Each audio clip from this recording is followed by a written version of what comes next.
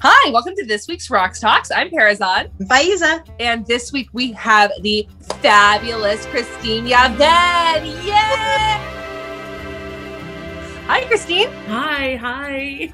We're just so excited to have you on here. I know that I started following you during Katie's Social Shimmy Challenge, and I think Perizaad did too. And I was just so excited to discover you because I love watching you dance. Thank you so much for having me. I feel really honored and really blessed to connect with so many beautiful dancers around the world. And I think that what you guys are doing is amazing. Thank you. Thank you. Well, Christine, first of all, congratulations on Raqs Curve. I know that was a really amazing collaboration you did with a bunch of our favorite dancers here in the United States, two of whom we've already had, well, three actually, because Roxanne, three of whom we've already had on the show, Roxanne Shelaby, Chudney Raqs, and Katie Sahar. And it was such a gorgeous show. It was amazing. I loved the show. Thank you so much. It was really, I think, a labor of love for the four of us. Me, Katie, Yalia, and Chudney. I don't know if Katie's told you already, but it really was just born out from like a little WhatsApp chat group that Katie and I and Yalia have, where we just basically share stuff. And we just had an idea one day that we are not seeing the representation that should be there for bigger dancers who are, I think, qualified enough to teach and, you know, perform very well and something like this, but we just don't see it because most of the time people like to promote the hot young thing. It's just the standard of beauty. Yes, I agree with you. One of the things that I love about belly dance is that it really is beautiful on all body types. So it pleases me that you guys were like, there's plenty of shows with, you know, a bunch of this, so let's have more representation. Yeah. I think that Raqs Curve was really important because I feel like in a lot of ways students, when they don't see their bodies being represented, they get really shy and like reluctant to move forward and push themselves. I think that's part of the thing because I have a lot of students who are bigger and they're like, oh, you know, when I first started at learning, my teacher used to comment this and comment that, so then I don't feel like learning anymore, and I think that's important. I agree with you. I took over a class for my original teacher, and she's a plus-sized woman, and this student had been in her class for about a month. She stayed in it after I took over, but she later confessed to me that she had walked in and seen me in her first class. She wouldn't have stayed because she didn't feel like I would be able to teach a different body type. Yeah, I think it's really important to have a supportive teacher because a lot of the bigger girls, I think it's not so much that we think, oh, she's not going to be able to teach me. It's just that, is she going to get mad at me or like bully me or tell me, oh, you know, you would do this better if you lost weight, this kind of a scared part. And it's probably not because of belly dancing, it's probably from school, from high school, when they wanted to join other activities, for example. I had an experience when before I took belly dancing, I was learning ballroom dancing, and the teacher was telling me that, you know, if you lost weight, you could start competing. And I was like, okay, well, yeah, no. Because it is a partner dance, and then they need to lift us up to do the tricks, especially for competitions, right? But no. I totally understand because you made the comment about high school. When I was in high school, I was on my marching band's color guard team. My coach was always on all the girls to lose weight, even one of the skinniest girls that was on the team who was modeling. She was so athletic. She was in soccer. She was a model. She was beautiful. She was very slender. But because like you couldn't see abs, this woman was on her to lose 5 pounds too. And then like if somebody was getting dizzy in rehearsal because like they hadn't eaten lunch that day or something, then she'd be like, why aren't you eating? And it's like, but I can say the internalized monologue for me at a lot of the times, because this dance is difficult. It's very muscular. So you have to work very hard to train yourself to be able to do moves no matter what your size is. But there are times like, you know, that I would, when I'm trying to learn this dance and I'm like, it doesn't quite look this way. You know, part of it is that, you know, I'm always taking from teachers who've been training for at least 15 years longer than I have. So part of it is 15 years of practice and dance experience that I don't have, but there is a part of me that always thinks like, if I lost weight, this would look better. And that's something that I have to fight in myself every day to be like, or you could practice more. And I also think that because of the different body sizes, the movements look different, which is great because we're not part of a chorus line. We're not dancing on the theater with like 10 girls behind you doing exactly the same thing. Exactly. So we have a little bit of individuality, and it's just from our shapes and our sizes, it looks different. So I think it's really great. That's one of the things that makes us all individual, I think. The analogy that I always use is there is no one type of beauty. The lily and the rose look nothing alike.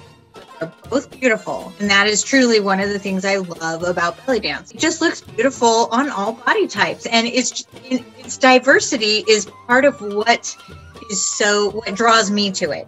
Exactly. I mean, that's been my whole these past couple of years. I've been working a lot about teaching students how to be unique artists, and this is something that's really important.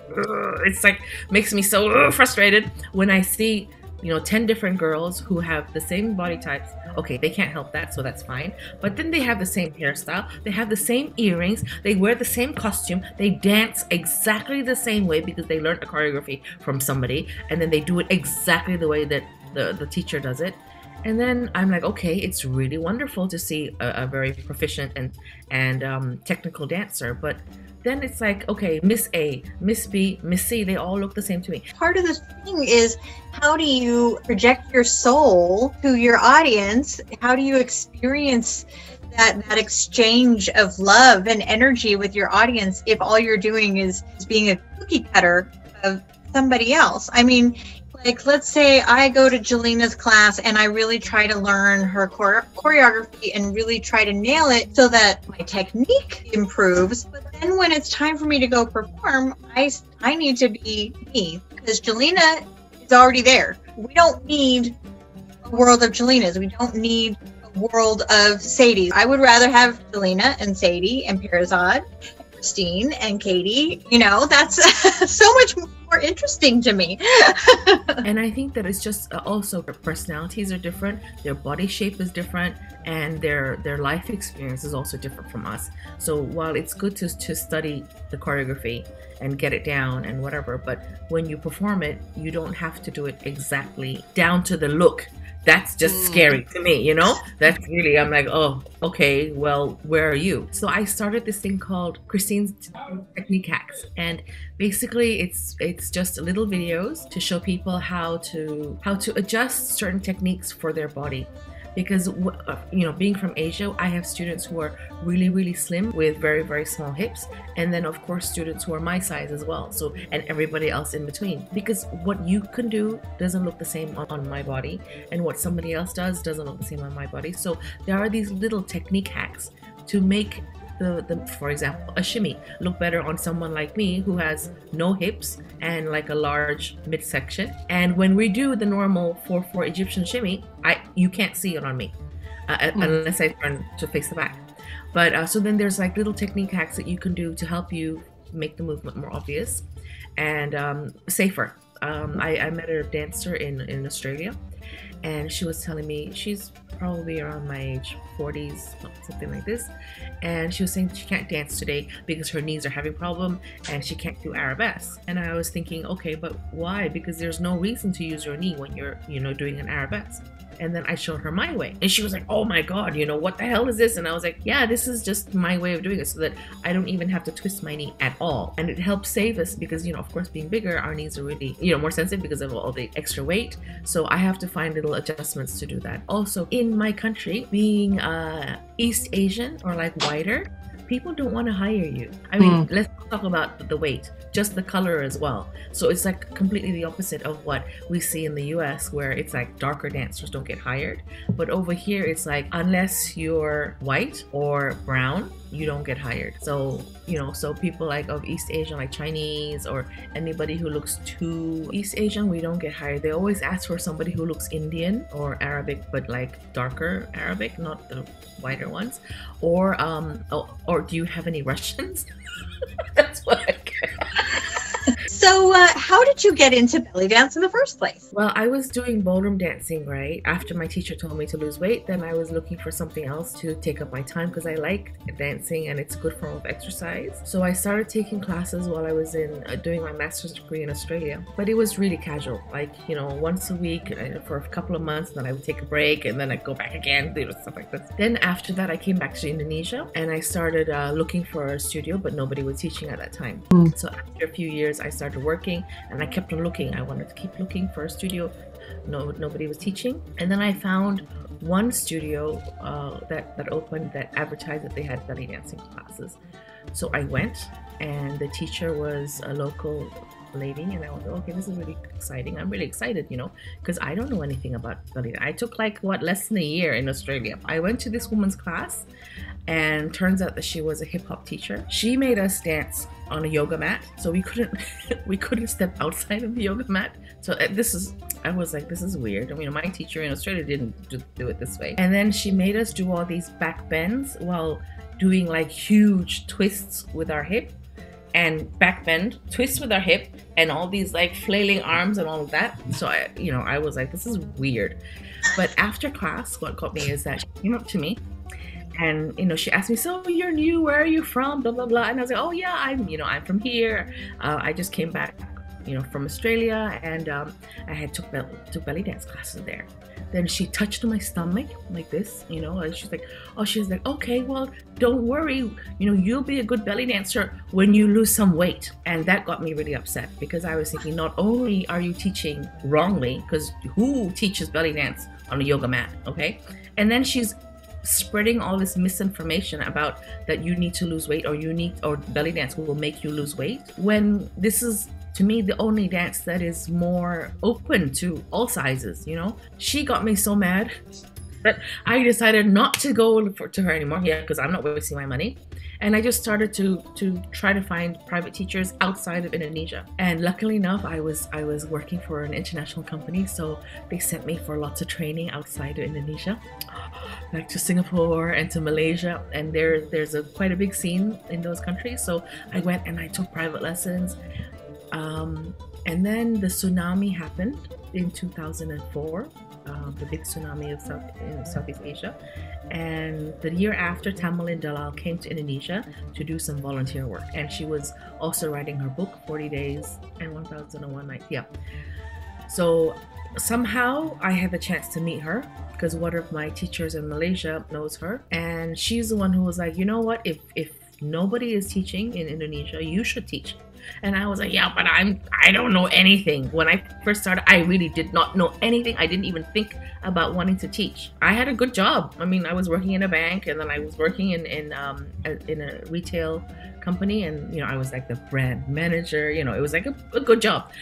And my mom thought I was crazy. But anyway, so Tamalin came and she helped me to gain confidence. I took private lessons with her and coaching, and at that time I didn't even know what I wanted. She was just said, just try. And then so I did. I taught on weekends, and I had a full-time job. I had 3 students. I made little stupid flyers. I put them in the coffee bean in the Starbucks, and it just grew from there, because the media found out, because now it's like the first belly dance teacher in Jakarta, and it snowballed from there. Although now it's like it's up and down, of course.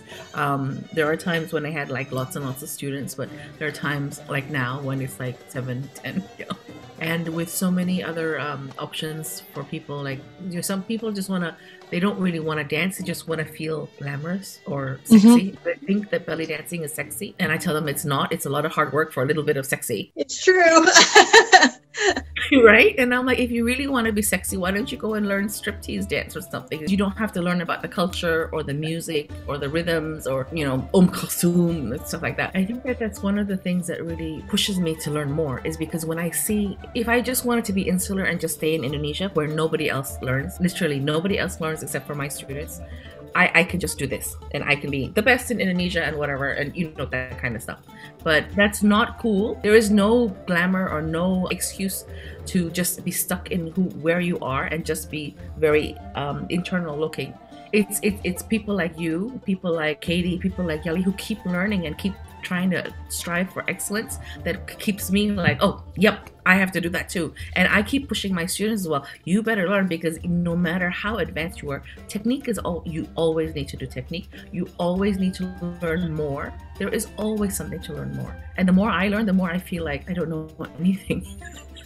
Totally. That's how I always feel. Yes. The more I learn, the more I am reminded of how very little I know. Totally. And then of course you get imposter syndrome, especially being everything online nowadays. So it's like, but blinders helps a lot. You know, you always need to be improving, and you always need to be learning. But I think there's always going to be a need to like just have patience with yourself, because, you know, I'm so much further along in my knowledge than I was when I was 18 and I thought I was like the cutest, hottest little thing.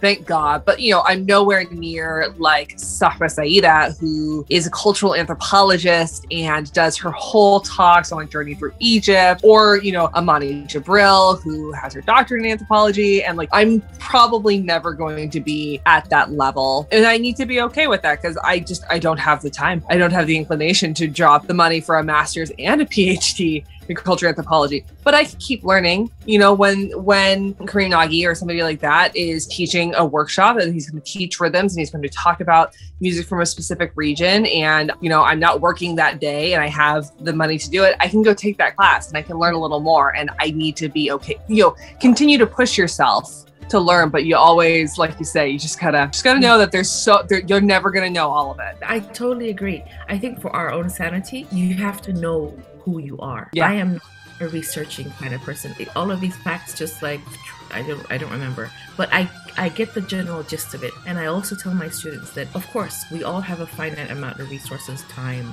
money, and all of this. So choose the best one that's for you. You don't have to learn all of this nitty gritty. Let's say now the big topic is about maqams, right? Mm-hmm. We don't need to know exactly which maqam, and then what's the feeling for this. No, but you do know that there are maqams. You do know, you do need to know the 5 or 6 most popular maqam names. You do need to know that Samai Bayati means, you know, this is the maqam name, this is the composer name, this kind of stuff. But you don't need to know all of the little details. Because we're not musicians, we are dancers at the end of the day. If you have an interest, go ahead, you know, go learn it. But I think that some people get this kind of a FOMO. Is it called FOMO? Fear of missing out.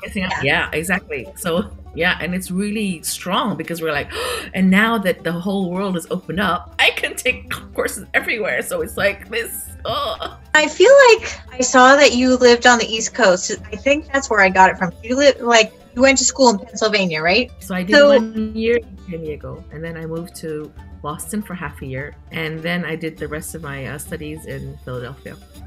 So was this before you started dancing? Yes. Oh, darn. I was going to ask how it differed. But I can tell you about Australia. Yeah, tell us. Okay, I started in Australia, learning in Australia, but Australian belly dancers are some of the most underrated belly dancers in the world. You never hear about them because they're so far away, you know, and then they hardly travel out because it's so expensive.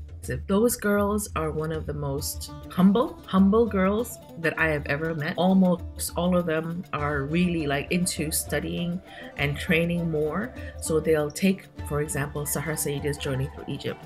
They'll take this course, they'll take that course. They're really, really hardworking, amazing women.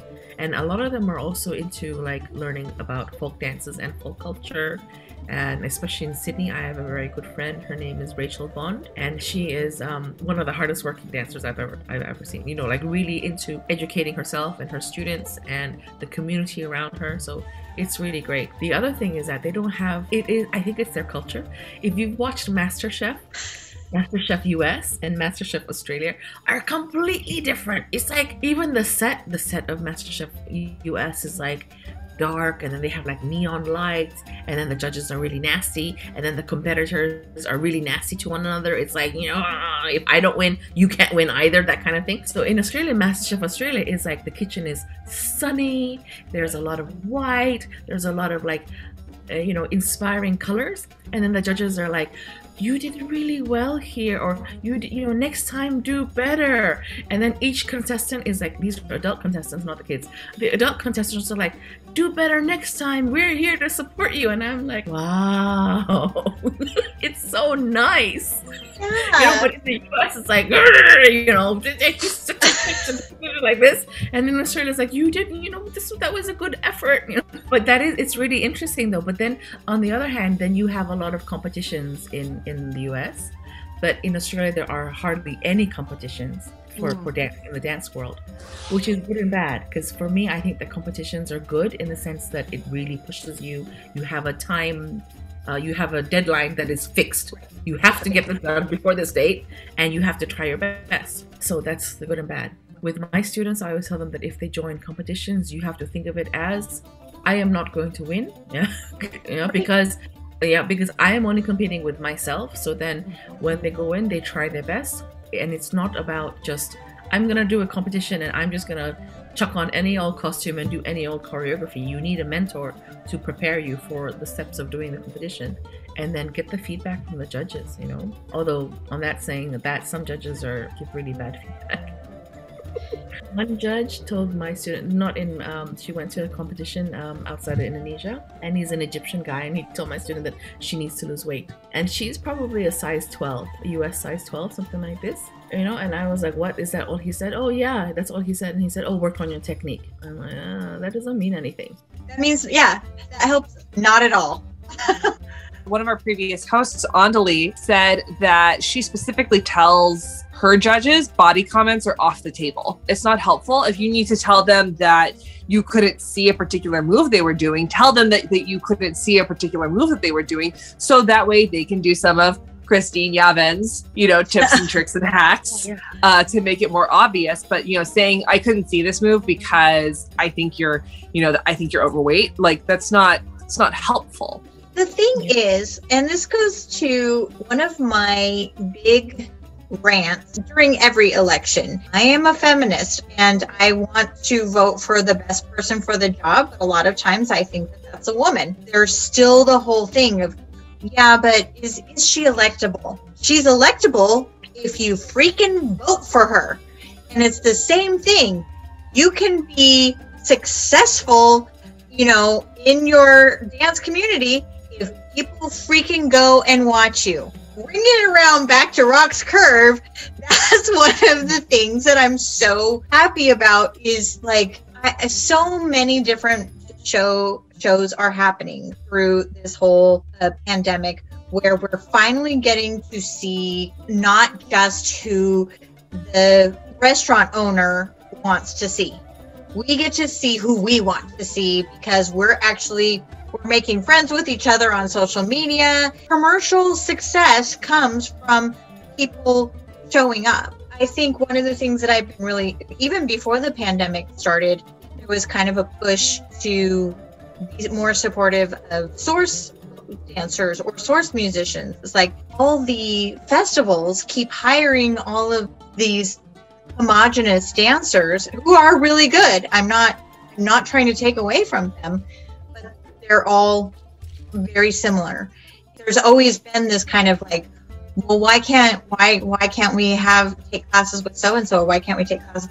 Dancers out there in the world, if you want to see more diverse dancers, more diverse teachers, you gotta show up with your dollars. Being a producer myself with festivals and stuff like that, it is really hard though, because to change. So I must say that it does boil down to the customer, to the client. Yeah. So if, for example, I did a festival called Festival El Rakesa in Jakarta, and I always hired three teachers. One of them I hired as a older, more cultural kind of teacher. And then the middle one, I would hire someone who is kind of famous and knowledgeable for now, like still not relevant, but I would say like still popular now. And then I would hire a hot young thing, of course also a great dancer and a teacher, but a hot young thing to grab grab the attention of whoever's like doesn't care about the cultural one. And I found that this kind of a mix was really good, because then I would force people to learn more than what they want to learn, just that's hot right now. I've been really grateful to people like Tamilin, to people in Czech Republic who hired me to teach workshops in Australia too. That, like I said, I'm who am I? I'm from Indonesia. You know, I'm fat. If you just look at my dance videos, it's like, okay, I can't even see what she's doing, for example, or it's not as spectacular as like flipping my hair and all of this kind of stuff.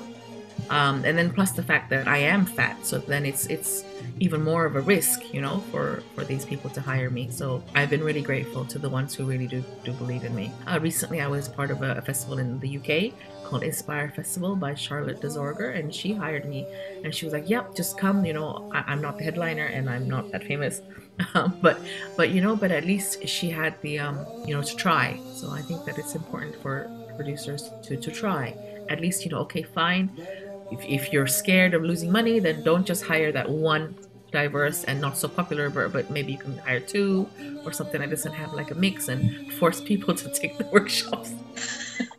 We're here for forcing people to learn. We're all about that. Yeah, we're all about that. So tell us more about your classes. At the moment, I'm teaching just technique classes for the local market for my local students, but I teach specialty workshops usually on the weekends, on Saturdays. So coming up tomorrow, actually, I'm actually collaborating with a Spanish Arabic music teacher. Her name is Irene Shams, and she has a wonderful page on Instagram. If you're not following her, it's called musicfordancers.en. And I met her first time when I was in Andalus camp in Spain, Nesma's camp, and it was for Andalusian dance. But I love the way she teaches music. What she does is, well, I don't remember the whole thing because I'm not the type of person. I only remember the first day. So I liked the first day so much because she basically divided music into the beat and the rhythm.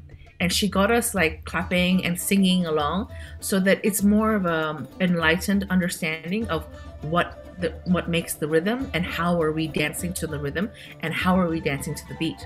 So then I came up with this 4-week course with her. So we're gonna talk about music in general and how it relates to dance. One of the things that because I've been on Instagram for a while and I look at people's dancing, I find that a lot of dancers don't listen. So no.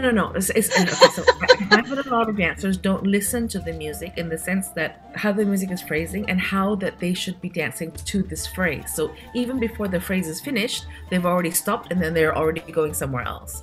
And this is for a lot of experienced dancers too, and they're very technically amazing. But I just feel like this connection, it needs somebody to explain to them what it is, and not from a dancer's point of view. I think a musician or music teacher's point of view, and she's a singing coach too. So that's why I think that that's really important for her to tell people, okay, this is the person singing. You don't, stop halfway from when Beyonce is singing, for example, to the left, everybody turn to the left, and then before she's finished singing to the left, and you're like going somewhere else, for example. So on Saturdays is my specialty course. In April, I will be teaching a hands and arms 4-week course, which I think will be cool. Plus, it's Ramadan for us here, so I don't teach my usual weekday class, so it'll just be Saturdays. Christine, you also interview people. Yes. Tell us more about your interviews. But actually, I don't think of them as interviews. I always tell them that it's just talking. Kind of like what we're doing here, which is great. Yeah, I was gonna say that's what we try to do. Let's just chat. Yeah, it's just a chat, and I'm not a very good interviewer anyway, but I am very interested in a lot of things that they have to say and make a joke and stuff like that. So Conversations with Christine was something that I started on Instagram only, basically because I felt like people need to hear inspirational people. Because during the lockdown last year, I think that a lot of people lost their mojo, me included. So it was part of trying to get it back, trying to get this love for the dance back, trying to survive losing all your students and only having 5 students left, something like this. and to think and to keep reminding ourselves why we are still doing this when everything is falling apart. For a lot of us, it is really falling apart. In Australia, they're doing really well. They're already back in studio classes without masks, which is great. I don't know about in the States. Some places already started with masks in Europe, which is great. For me here, because our medical system is so bad, so we don't know if the numbers that they're reporting is correct or not. So that's why I'm scared to start until more vaccinations have been done or something like this. And it's completely devastated my school. I don't have any more beginner students left. I have maybe like 2 new people who just found me on Instagram. But yeah, but that's the whole reason why I started it. Just to get inspired again, just to keep reminding ourselves that this is something worthwhile that we're doing. I really think that it's really important that people hear people's stories, because it's not just all about belly dancers are fluffy and like, you know, airheads and we just want to dance because we love dancing and we love to perform. It's not about that, because if it was about that, then it wouldn't have lasted so long. And the connection with the music is the most important, and how it makes us feel. It's this, I've told people that belly dance is my life, because before I learned belly dance, I had such low self-esteem and low self-confidence, and I'm gonna get emotional talking about this, but you know, and this dance, except for that first teacher that I met. I don't even want to call her teacher. That first person. Everybody else has been really supportive of me. Of course, some people are not. You know, I'm fat and whatever. They don't like my style, whatever. But most people have been really supportive. I have so many amazing friends all over the world who have schools and who have asked me to teach and, like, you know, teach their students. And I'm like, yeah, but I'm so fat and I'm not even such an experienced teacher like back then. But they're like, never mind, just come, you know, and I know you, I like what you do. I'm with you. I had pretty bad self-esteem as well before I started dancing. And, you know, obviously I still struggle with it, but now I'm also really full of myself, so. It's okay to be full of ourselves once in a while. Once in a while. Sometimes.